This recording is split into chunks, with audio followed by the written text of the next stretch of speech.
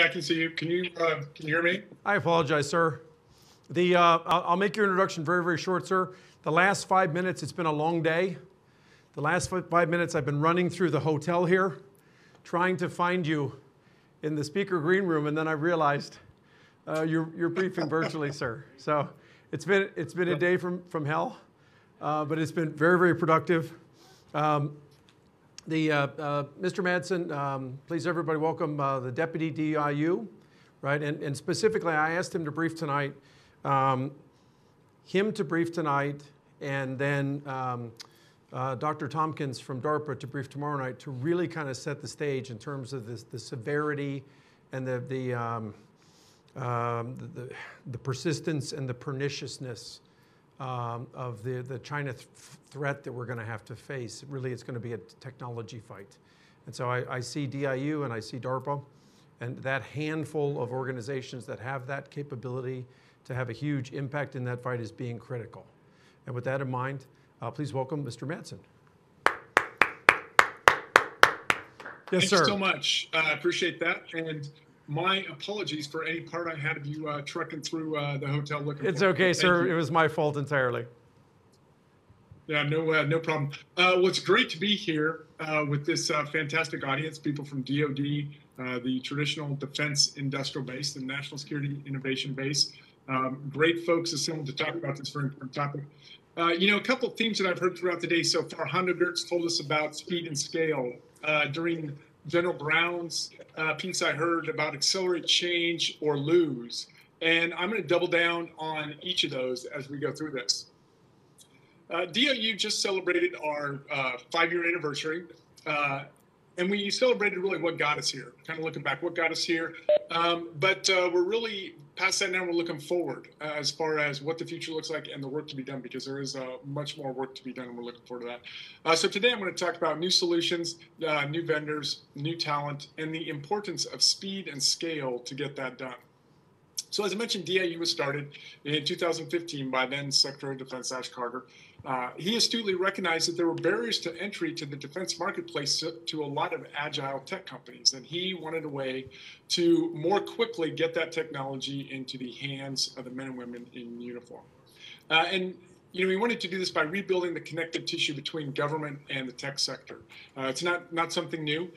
Rebuild that triangle of academia, industry, and government that really birthed Silicon Valley and the tech sector writ large back in the 40s, 50s, 60s, and beyond.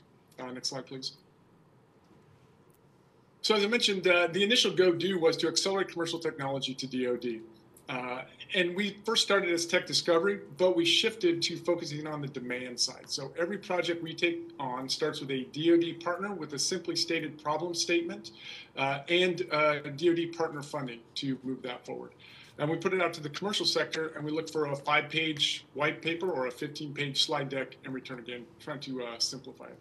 Secretary Mattis came in. He liked what we were doing. He said, look, you guys have proven the concept, but now look to take on those projects that can scale across a department, across services, across platforms to truly transform the capability and capacity of the department.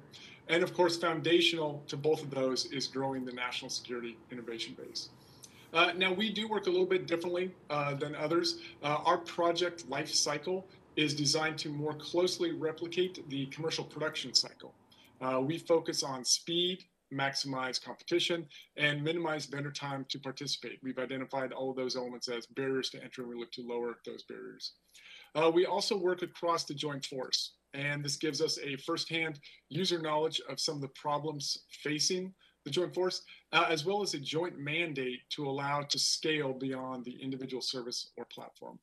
And over the years, we've also developed 2 internal teams that are focused on our stakeholders on the supply and demand side. So we have a defense engagement team that engages with our Defense Department partners to fully understand the problems, to curate the problems with them.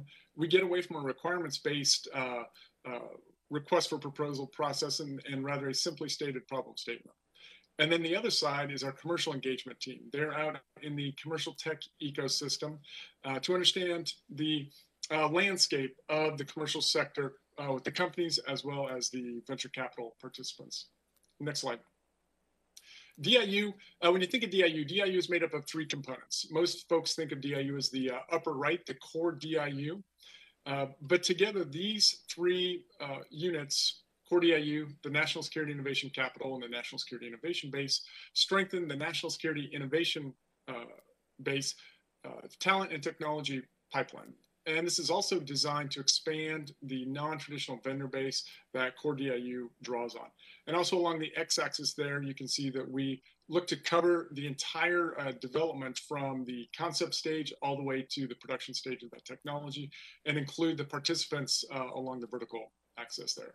Now, Core DIU, that's a DoD organization focused exclusively on leveraging commercial technology and fielding that technology at the speed of relevance. There are 6 tech focus areas that we are organized around: AI/ML, autonomy, human systems, commercial space, cybersecurity, and advanced energy and materials. Shouldn't be a surprise to too many folks in the audience, but we have found these are the areas that are undergoing the greatest rate of change in the commercial sector, and also align with the defense mission set, whether it's kinetic or humanitarian assistance and disaster relief. We also see that's where the commercial capital investment is much, much greater than government R&D. National Security Innovation Capital is an initiative to catalyze investment in dual-use hardware and stimulate private investment.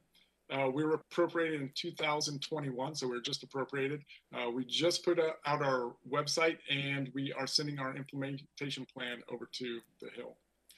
National Security Innovation Network, it builds on networks of innovators to generate new solutions for national security problems. Now, Ensign, their marquee product is a course called Hacking for Defense that they take to the network of universities to solve those problems. There's a DoD sponsor with the problem and master's level students that solve that. A great example of that is a company called Capella Space that has gone through significant development. DIU saw the potential of this technology due to the lack of SAR capability available. And DIU became an early funder and an early sponsor of this technology with the DoD partner. We've helped to advance that and move that along. Another element of that is that these new space satellite companies execute agile engineering that rapidly moves technology over time, leveraging those commercial cycles. Next slide, please. DIU works closely with all services to rapidly field technology based on our joint mandate I mentioned before. Now, modernization of the department is going to take all players, all participants in the defense marketplace. From scaling across DoD to scaling across the US government, one of our next focus areas that we really want to develop and work on is our relationship with systems integrators. And our teaming between the traditional and the non-traditional companies is not new or unusual. And in fact, the authority that allows us to operate provides, it favors non-traditional companies, but it provides provisions to partner with the traditional defense industrial base. And in fact, in the past, we have partnered with systems integrators in our UAS as well as our space portfolios. And now, while DIU is modestly funded, we are able to leverage a significant amount of our DoD partner funding for projects. Next slide. So in the 60s, about 40% of global R&D was US Defense Department related. Now, only 3% of global R&D is US Defense Department related. So what does that mean? Business as usual is not going to work anymore, and we need to change the way that we work. The commercial sector outspends government by about $250 billion per year in R&D, and that's DIU's value space. That's, in fact, why we were started. Most technology of consequence is now being developed in the commercial sector, whereas it used to be developed with DoD sponsorship. And we have to make it easier for DoD to be an early adopter and a fast follower in the key areas where technology is being developed in the commercial sector. DIU optimizes taxpayer money by leveraging the large capital investment in the commercial sector, the commercial diligence, and the private sector scouting. One of the areas we've started focusing on is our transition rate. If we were 100%, that would tell me we were not taking on enough risk. So we're continuing to do things to move that forward. Now, compared to would-be adversaries, it's clear that China currently is laser focused on transforming their economy through advanced technology. And they have a couple programs. One of them is CivMil Fusion, where commercial technology is automatically made available to the PLA, and it's overseen by the president, in fact. Here, not to say we want to adopt that model at all, but we have to get folks to want to work with us. And let's face it, takes some large muscle movements. So DIU continues to work to lower those barriers to entry to those companies. Next slide. Our mission is directly aligned with DoD priorities and the HASC Future of Defense Task Force recommendations. I think we heard a little bit about that earlier today as well. Dual-use technology is increasingly important. And DIU prototyping the technology. We prototype the technology, but we also prototype methodologies as well as the commercial cycles. Commercial product development cycle is well inside the turn radius of the DoD budgeting cycle. And we found that that's a challenge to maintain that speed with the commercial development cycle. In fact, we're operationalizing a handful of recommendations from the Future of Defense Task Force, as you can see outlined here.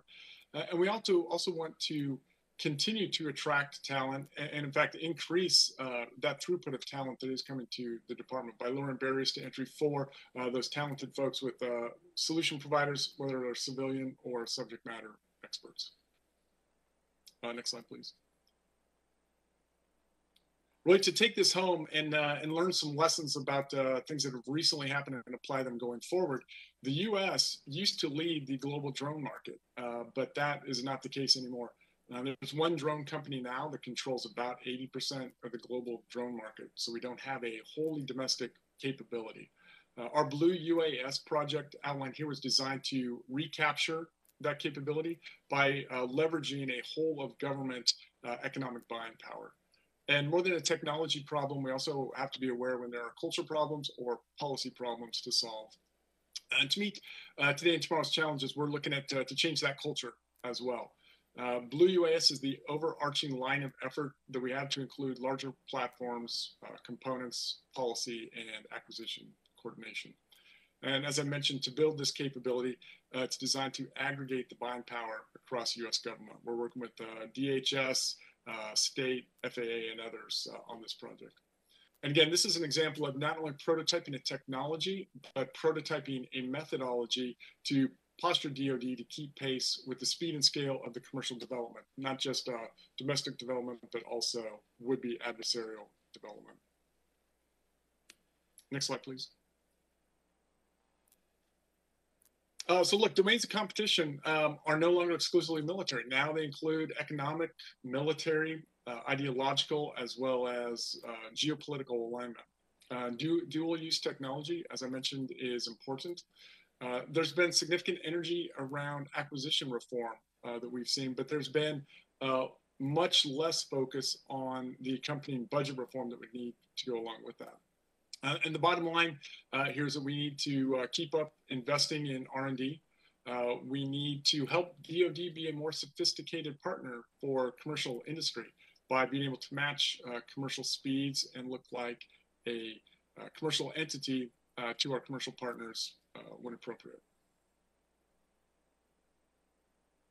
Next slide, please. We do post all of our solicitations on our website. And again, a very simple process, 5-page white paper, 15-page slide deck. When we do have those open solicitations, you can see those there. Additionally, we're always looking for folks to work with us, looking for folks that are thinking about different ways of doing business and other ways to accelerate commercial technology into DoD. Thank you. I look forward to questions. Terrific. Hey, Mike, thanks so much. This is Patrick Murphy, the former Undersecretary of the Army, and I appreciate you joining us here today. We're going to turn, we have a bunch of folks that want to ask questions, so I'm going to turn right from the get-go to Tara Kopp from Defense One. Tara, do you have a question for Mike, please?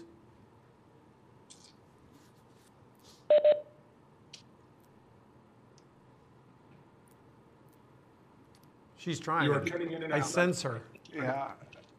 Okay, so hi, this is Tara. There she is. Hi. We got her. Yeah, I couldn't hear the studio, so was wondering if we're going through. Hi, Mike. My name's Tara Kopp, and as you likely know, I'm the Defense One reporter that wrote about the DoD IG complaint at DIU. And in the week since that story came out, multiple employees, both at DIU and NSIN, have come forward talking about climate issues at both agencies, including climate issues at NSIN that potentially led to Managing Director Morgan Plummer being asked to step down. I wanted to get your thoughts about, is this just part of the challenge of having to act fast and DIU not being a private company, but needing to behave like one in some ways to be able to speed innovation? And anything that you can say about what you or what leadership at NSIN is doing to address the challenges would be greatly appreciated. Thank you. Right. And sir, not to be inappropriate, sir, that's really the purpose is going to be focusing on warfighter technology for the warfighter. So I leave those types of questions entirely to your discretion about whether to respond and how to respond at all, sir. Okay, no, I appreciate that. The mission of DIU, to include NSIC and Ensign, is to leverage the commercial technology, get it in the hands of our men and women in uniform as quickly as possible with the authorities that we have been granted. And we continue to operate within those authorities. We leverage a variety of U.S. government and DoD competitive and direct hiring authorities that are available to everyone. We have very clear processes to highlight issues to leadership, and we take those very seriously. You indicated the Ensign case. I really can't talk about that because we did take that seriously, and we're diving into that, and we're taking a look at that. I suspect there will be more to follow on that. But just to pivot a little bit, because it is about leadership and getting technology to the men and women in uniform, to talk about just a couple of things under the current leadership that has occurred. For example, in that vein, look, over the last year alone, we have doubled the proposals that we've received. We received almost 1,000 proposals for projects last year. 35% increase in the number of projects that we're starting for the technology. So we're opening up that national security innovation base. We brought in about 190 companies who have previously evaluated the defense marketplace and said, you know what, no thanks. It's too complex, it's too expensive, it takes too long. And I have a whole separate consumer base over here, so I'm not going to participate. So we've been able to bring in 190 of those companies, and not just on prototype contracts. Many of those have gone on to other contracts, working as a sub to a prime, for example.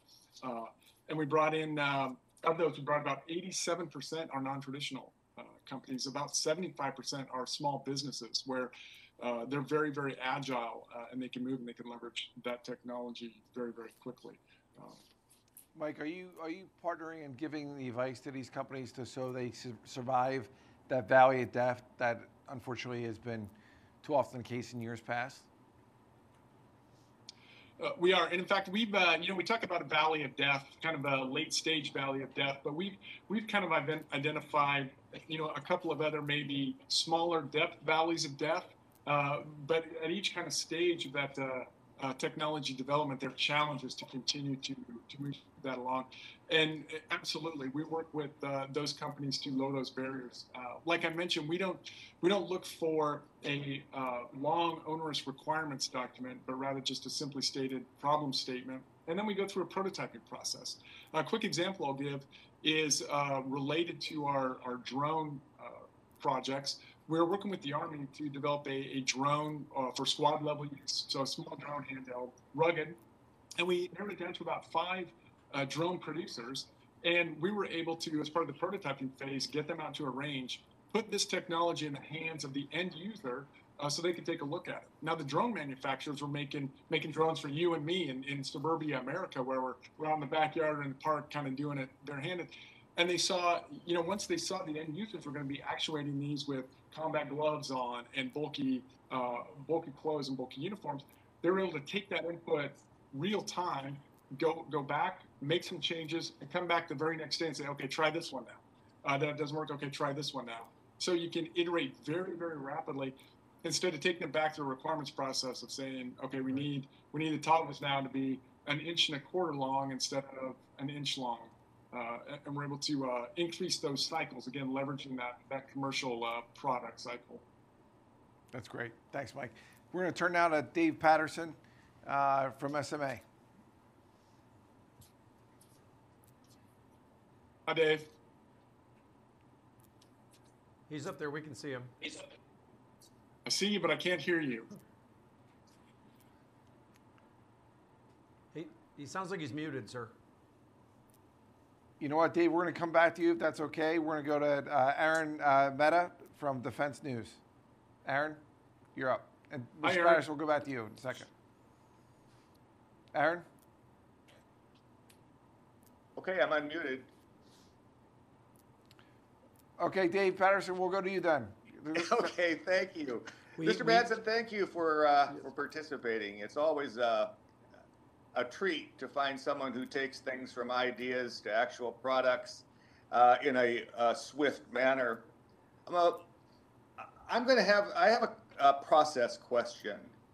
And it appears as I look at your charts that you go from really great idea and something really cool, a garage-based idea, to a prototype. Awesome, that's really great. That's the kind of thing that everybody is looking for. But on the other hand, going from prototype to manufacturability or producibility, that is a big leap in terms of providing capability. In your vetting process for your investment targets, is that a criteria that you use in determining who would be best for that investment? Yeah, that's a great question, Dave. I appreciate that. And back to your opening comment, it is a blast to work with the entrepreneurial minds of the U.S. It's amazing the people that are out there. And I always say this is the second most fun I've had in my professional life, because I used to fly airplanes for the Air Force, and it's kind of hard to compete with that. But it's a fantastic number 2 on there. So it is a lot of fun to see the technology out there and watch it develop for sure. So to your point, that's a critical thing that we've really gotten after. Is that I think what you're getting at is the transition rate, transitioning products from a successful prototype onto production, program of record, what have you there. And we spent a lot of time over the last 2 years really examining that. That was the genesis of those 2 internal teams that I mentioned. We started those teams to help with that process, to fully identify what the transition plan is from our DoD partner before we even take on the plan. So what we didn't want is a prototype for the sake of prototype. So we work with the DoD partner to ensure that they have a plan in place, and it's a viable plan, an executable plan to transition it. Now, one thing as we've gone through this that we've come to realize, and that's where we recognize the disconnect between acquisition reform and budget reform.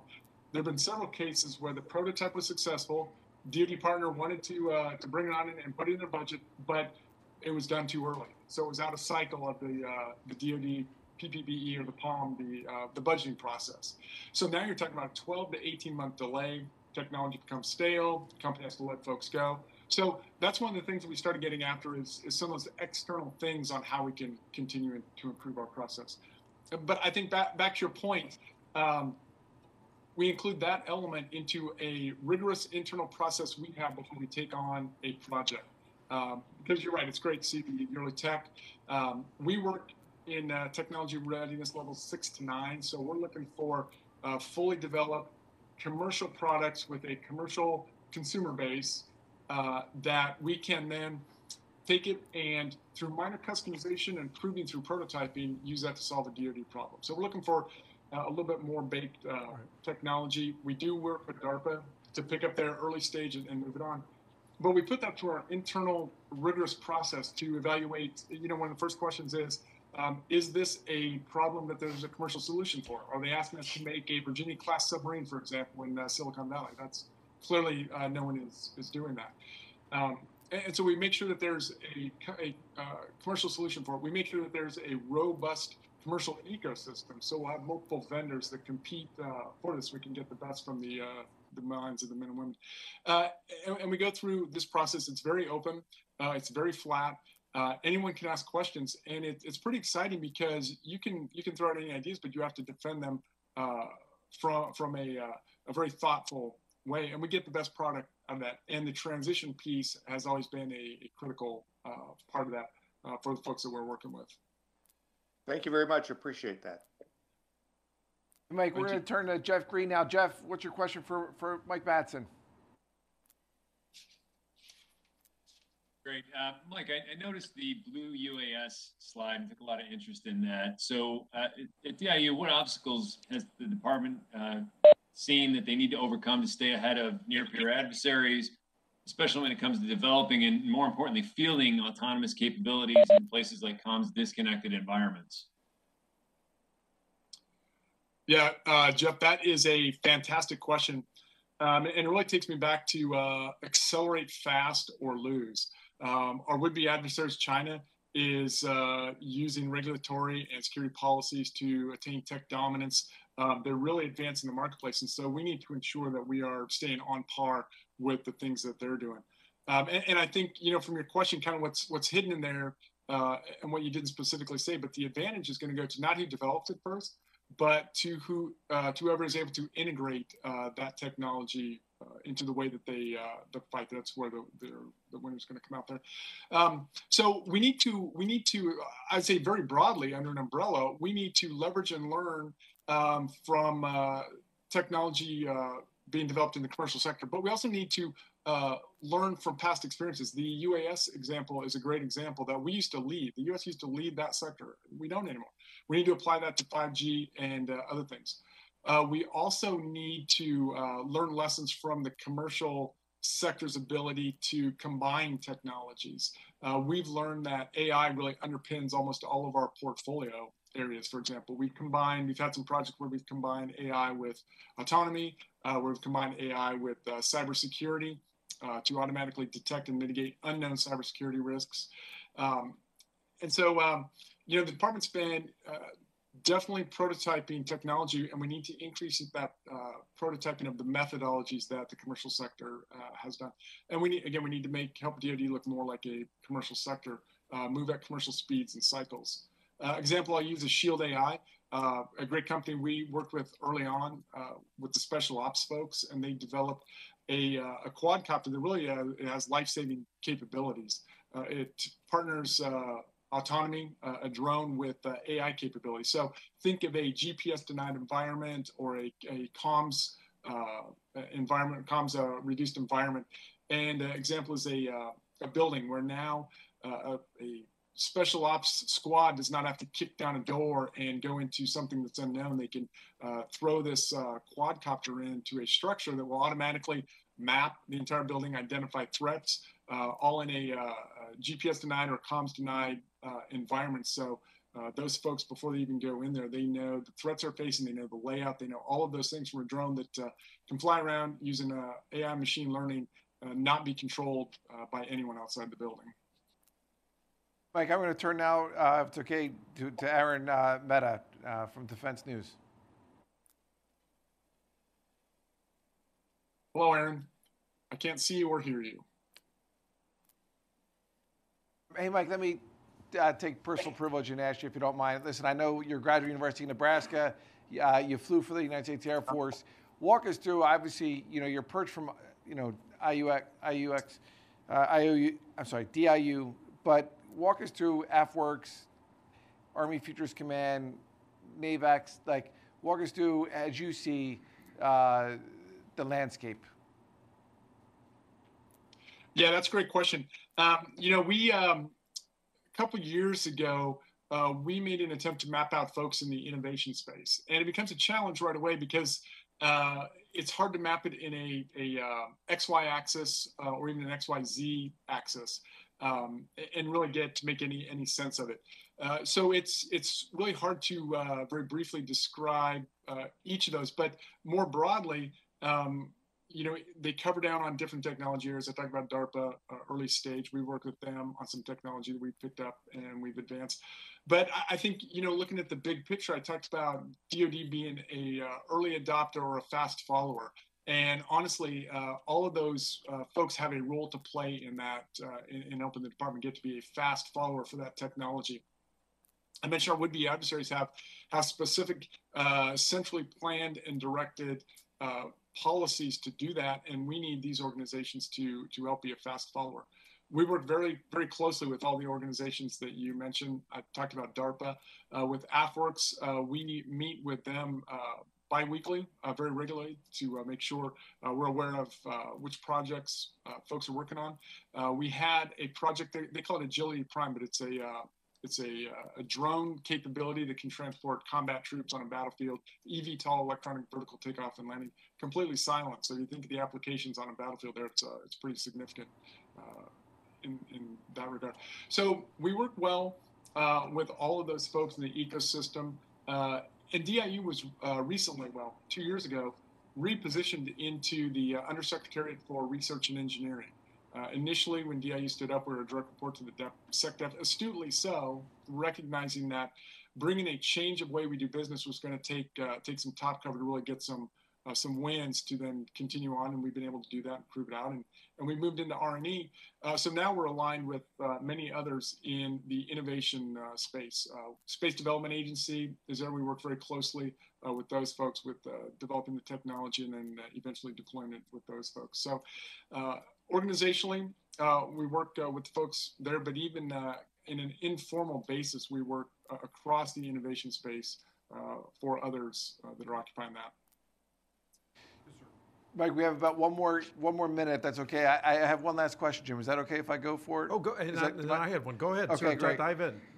Hey, Mike, if you don't mind me asking, what keeps you up at night? Oh, I'll tell you what keeps me up at night.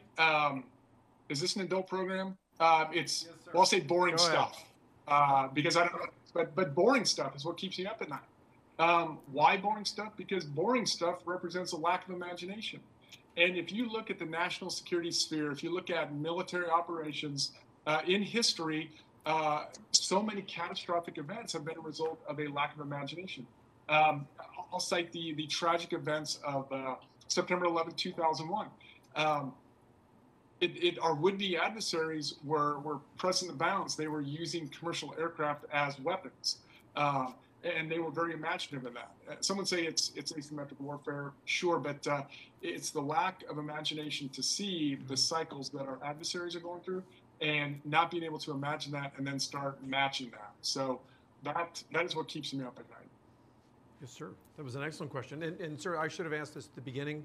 I apologize. And I'm the last guy out of the gate. I apologize. What are the types of, you have a bird's eye view of kind of where the upcoming China technology fight. What are the types of pernicious things are you seeing from your perch, whether it's adversarial capital, whether it's the buying of the IP? What's the toolbox that they're bringing to the table to execute their global dominance campaign? Well, you've hit on all of those, and they'll be successful in the short term. Adversarial capital, illegal tech transfer, the theft of IP. In fact, those are some of the reasons that National Security Innovation Capital was developed, was being able to push that out before it really got started. But it is all those things. Our would-be adversaries are very aggressive, laser-like focus, like I mentioned, on modernizing their economy through the technology advancement. But look, we need to think and get back to what made us great and what made us leaders, the leaders that we are in this area. It was the serial entrepreneurship. It was the ability to take risks and understand that we took those risks, and if it didn't work out, we just identified a way that didn't work, pivot, right, and press on and move forward with that. You know, our real proven asset is our ability to out-iterate our adversaries. And we just need to continue that. You know, we see a lot of, like I said, I fly airplanes in the Air Force. I see a C-17 clone that our adversaries have developed, you know, from reverse engineering. So when they stop reverse engineering what we're doing, that's the time to really be concerned, because that'll indicate that we've lost that edge of out-iterating our adversaries. That cycle I talked about before. Yes, sir. Hey, Mike, I really appreciate you talking about American ingenuity. We know you're at the tip of the spear when it comes to American innovation, and it is our culture. It has been our culture for decades. I mean, you look at some of the most global, iconic brands out there, Nike, Walmart, FedEx, all started by veterans coming back from war and starting these organizations. So largest retailer, Walmart, largest media company, Comcast, largest logistics company, FedEx, GoDaddy, et cetera. So we really appreciate your time today. We appreciate what you do at the tip of the spear when it comes to American innovation. I'll turn it to Jim to close us out. Yes, sir. Closing comments for the day. I have no comments. I didn't think we'd get this far, thank God. Oh no, I apologize. That wasn't live, was it? We've had a great first day. We're halfway through. We've got the rest of the service chiefs tomorrow. It'll be an action-packed, just like we did today. We'll start tomorrow morning at 8:45 a.m. with General Fick, the F-35 Program Executive Officer. I can't imagine who'd be watching a $400 billion program at 8:45 in the morning. And then this will be the prelude to next year when we finally get together in person again on March 9th at the McAleese conference at the Ronald Reagan Center with our gathering of 750 of our closest friends as usual to celebrate post-COVID-19. So have a great night. Enjoy yourselves. May God bless our troops. Good night, people. Thanks, everybody. Thank you.